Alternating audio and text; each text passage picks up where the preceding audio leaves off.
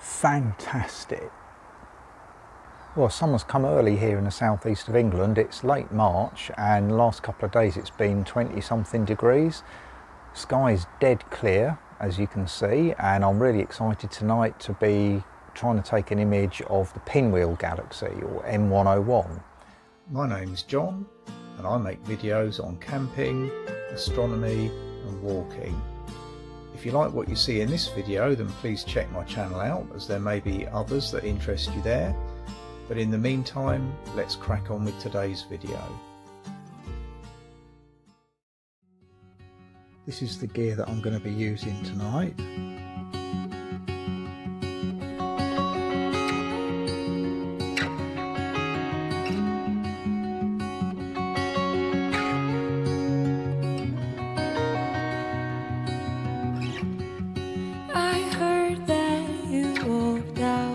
I love astrophotography in the springtime. It's dark at about 8:30, 9 o'clock sort of now, and if it's been a nice day it's still quite mild and warm in the garden, so it's really nice to be able to sit outside without freezing to death as you do in the winter.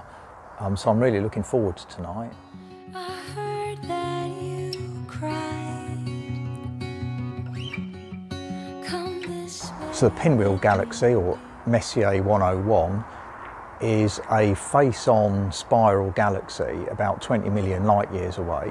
It's actually huge. It's about twice the size of our own Milky Way galaxy, but because it's so far away it's going to appear quite small, particularly in the field of view given by my equipment there. It's got a very wide field of view, which means that the galaxy itself will be quite small, but nonetheless I'm hoping that even with cropping, we should see some nice detail in the spiral arms. I've probably got about an hour to do my imaging. The moon's going to come up at about 10 o'clock or 10:30, and it's a 98% moon. So once that's up, that's just going to wash everything out the sky. So yeah, let's crack on and see what we get with an hour's worth of exposures. My home's open wide. We can live here. We can die.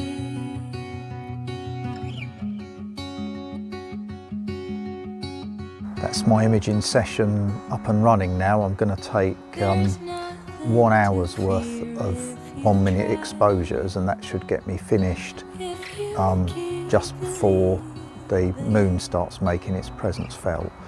So I'm going to dive indoors now and get me tea and come back in an hour. Okay, that's that session finished now.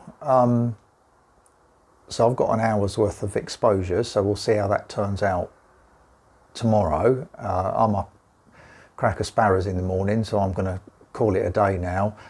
And I'll do the processing tomorrow using my usual stacking in Sequitur and my normal processing routine in Photoshop, and I'll bring you back and show you the result once I've finished with that.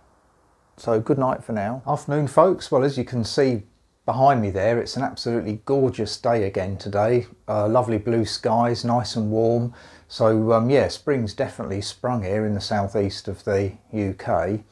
I had a lovely evening last night. It was really nice to be out there and not cold, and I took 63 60-second exposures at ISO 1600 in the end, and then I had to pack it in, partly because I needed to get to bed because I was up early, and partly because the moon was beginning to rise, and it was a big moon, so that was going to wash everything out. But anyway, I processed my pictures, stacked them and put them into Photoshop to do a bit of processing, and I'm really chuffed with the outcome, considering there's only an hour's worth of exposure there. It's easily the best picture that I've taken of that particular galaxy. So yeah, without any more ado, I shall put that one up now, and I look forward to seeing you again next time. So cheerio.